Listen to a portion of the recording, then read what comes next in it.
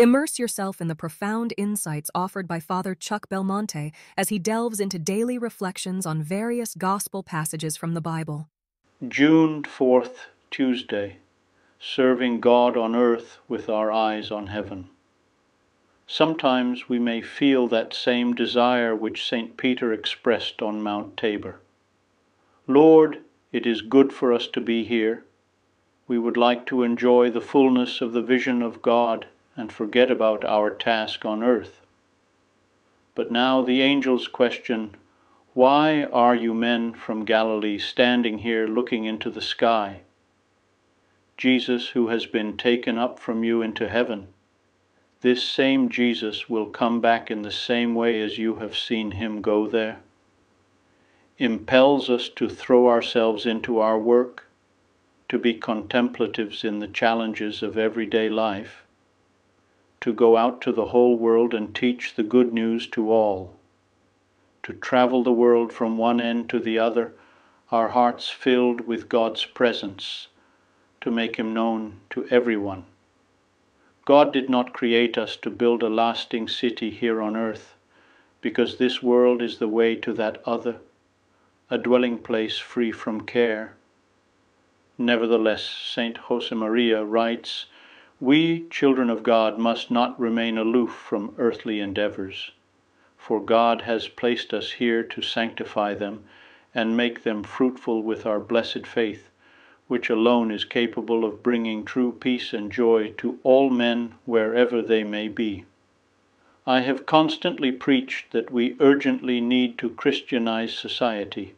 We must imbue all levels of mankind with a supernatural outlook, and each of us must strive to raise his daily duties, his job or profession, to the level of supernatural grace.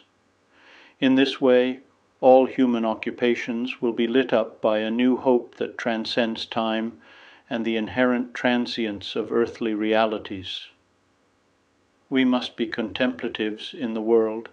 Inspired by the world, we have to set ourselves to work with still greater energy, since we know our Lord will return, even though we know neither the day nor the hour. This uncertainty cannot be allowed to lessen the urgency with which a child of God acts.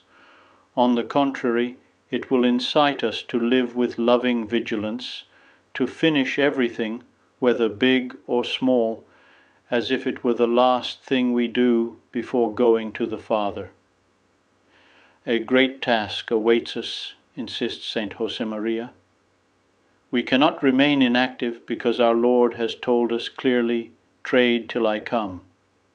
As long as we are awaiting the Lord's return, when he will come to take full possession of his kingdom, we cannot afford to relax.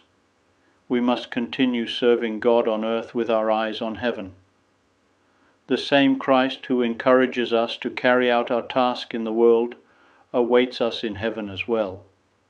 In other words, our life on earth which we love is not definitive. We do not have a permanent dwelling place here, but we seek that which is to come, a changeless home where we may live forever. Pick. The risen Saviour appears to his mother, van der Weyden. I would be delighted to extend an invitation to you once again tomorrow for another insightful reflection on the Gospel by Father Belmonte.